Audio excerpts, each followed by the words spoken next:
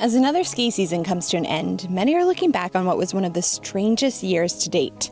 A lot of people saw one of the shortest seasons or the most variable seasons, and it was, coast to coast. Resorts across the South Coast were forced to push back opening and even shut down for parts of the winter as BC saw one of their lowest snowpacks on record. And now a new study is showing the financial impacts of climate change on the ski industry. We looked at, what if climate change hadn't happened?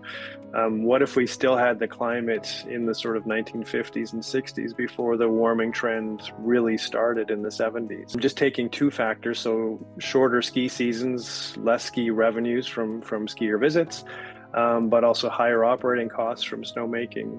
Cost the industry on average about $250 million a year over the last 20 years, so just over $5 billion. The report took a look at operations at 226 ski areas across the U.S., where there's more data available, showing that the ski season from 2000 to 2019 was shortened by 5 to 7 days, and researchers believe it's a similar story here in Canada as well.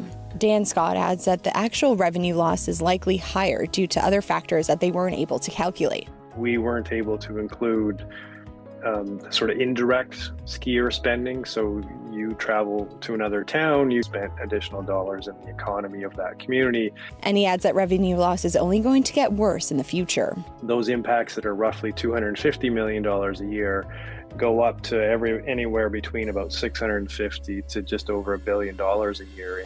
The exact financial impacts will depend on if we go down a road of low or high emissions, but the research suggests we'll be losing anywhere between 14 to 66 days a season by 2050, and that will have major impacts on ski resorts. Some resorts won't survive the changing conditions, while others that are higher elevation and further north might actually benefit because there'll be fewer skiable terrain. But one thing's for sure, the ski industry that we know today is changing rapidly.